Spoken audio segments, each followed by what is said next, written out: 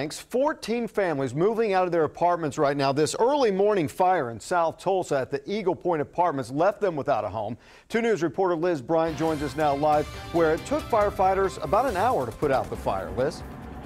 Yeah, you're right, Russ. And firefighters are blaming this destruction on faulty electric wiring. They say wiring shorted out between, you can see, the first and second floors, traveling up the walls and into the attic. That's why there's no roof. Now, apartment managers let residents back inside here today to get what's left of their belongings and move to another apartment the company owns. Sarah and Joel Katz are like most people here who don't have renter's insurance. Sarah's sister helped her move out. As you can see, this is the same sister who woke up in the middle of the night with a gut feeling she needed to turn on her cell phone. Within 5 minutes, she says, Sarah called her saying her apartment's on fire.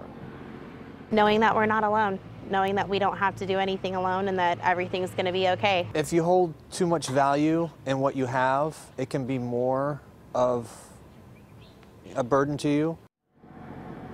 Sarah says her neighbor who lives across this parking lot alerted her of the fire. That neighbor also went door to door, pounding on the doors to wake everyone up. You can also see that crews this afternoon set up this fence to make sure no one gets close to the dangerous building after everyone got their belongings out. Crews are set to demolish this building. Live in South Tulsa, I'm Liz Bryant. 2 News works for you.